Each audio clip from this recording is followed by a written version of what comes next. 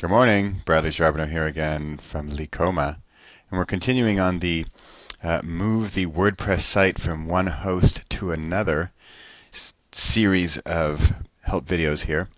So I have all of the files downloaded I need. They are right here.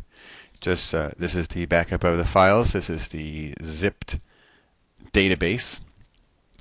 Now I'm going, and I have the IP addresses here. This is the old IP address where the site was, where it still is, johnlikes.com. Now I have just set up a new hosting account for johnlikes.com, and this is the IP address I was given. I need to know this because I can't use johnlikes.com. That's still pointing to the old host. So I need to use this IP address to get into the cPanel of the new host. So let's go do that. I'm going to copy that. I'm going to go over to my browser, and this is a nice trick here. I can type in :2082, or I can type in cPanel, but I just know it's what's that called? Port 2082. So I did the new IP address and then 2082, and that's going to bring me to cPanel. So here you see it changes to cPanel, and before I started I logged in because you can see here we're already at John Likes.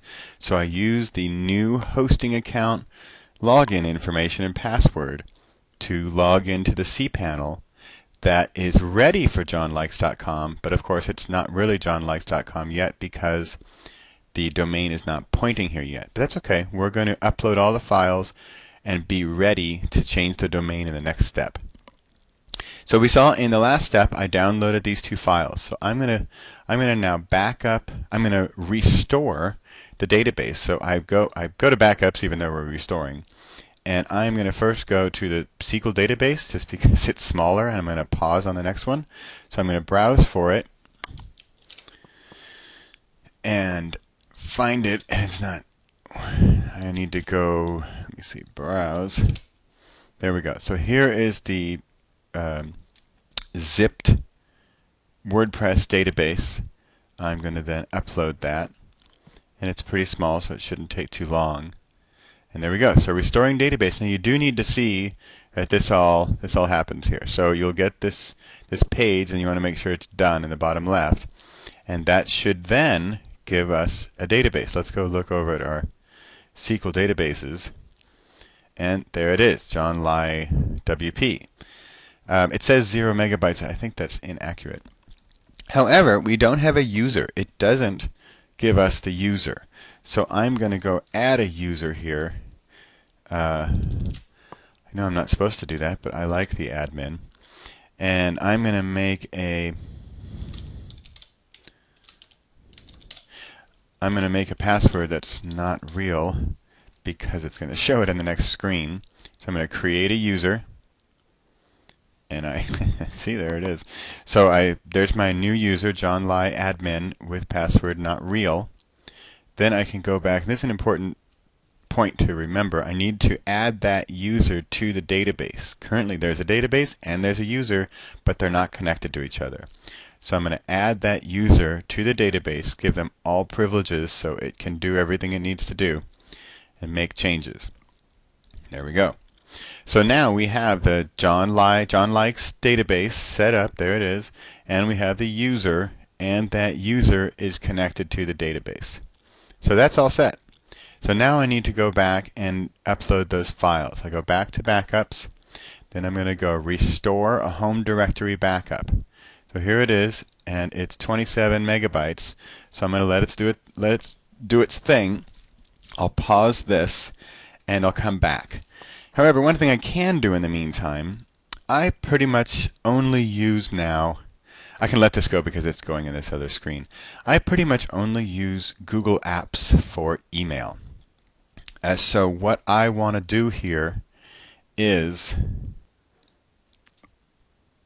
go make sure that the mail, this is a little confusing, and that the mail locally at johnlikes.com does not try to go to this cPanel John Likes mail.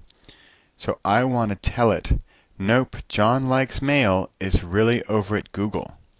So this is the MX record, the basic MX record I want to use for johnlikes.com.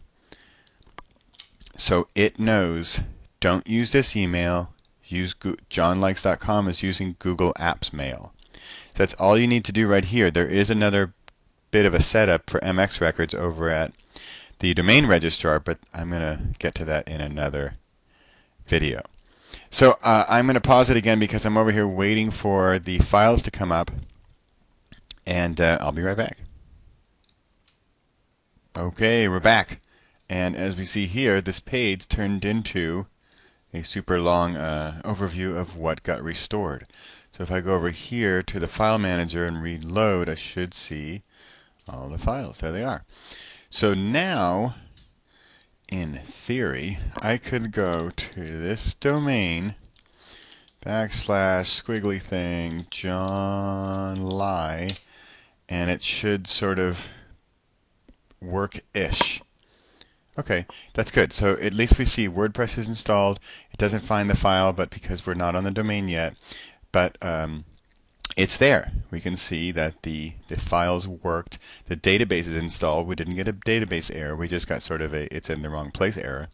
So we're all set. So now we've restored the files and we have restored the database. Database is there. We added the admin. I went back and changed the password to the correct password, which matched the password on the old hosting, so I don't have to change anything anywhere. Files are uploaded. Database is re-uploaded. We see we have disk-based usage is back to sort of what it was. We're at the domain. But really we're still at the IP address. And so all we need to do now is go into the domain registrar and change where the IP address points, which I'll do in the next video. Thanks. Bye.